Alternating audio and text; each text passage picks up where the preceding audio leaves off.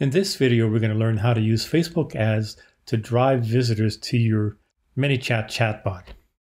You need to log into your Manychat account. Go to Growth Tools. Select a new growth tool. In this case, we're going to select the Facebook ads JSON. And you need to have a pro account with Manychat, as we've indicated before, in order to be able to install the insurance bot and the retirement planning bot. So let's select Facebook ads JSON. Proceed with JSON growth tool. This is the welcome message that you will have when people click on your ad to go to Messenger. You can edit this message by clicking on Edit. Once you've finished editing, click on Next. This is the code that needs to be inserted in the ad, and we'll show you exactly where you need to put it.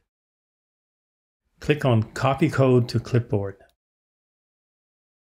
Now we're ready to go to Facebook and open up your ads account. You need to have an ads account on Facebook to be able to put up an ad. If you're familiar with ads on Facebook and you have that experience, then it'd be easy for you to set it up. In this case, we'll create an ad. Start over. Now, the Manychat JSON Facebook ads, you can use any of these three: traffic, message, or conversion type ads. In this case, we're going to use messages. Click on Continue. Make sure this is selected. And you're familiar with the audience and targeting, as well as the detailed targeting, interest, and so on. So you can set that up, set up your budget, and so on. Click on Continue. Once that's done, select an image. So let me select one here.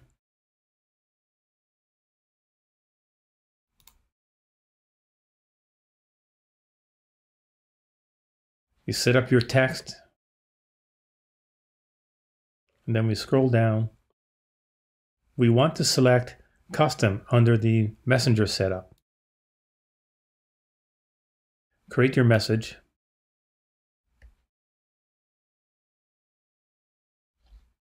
Select JSON. Remove all this.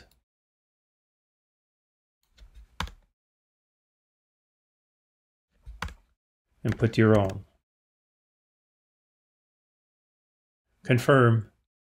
And that is it. That is how you set up your Messenger bot with Facebook ads. So anytime somebody clicks on your ad, they'll see the Manychat sequence that was installed on your account.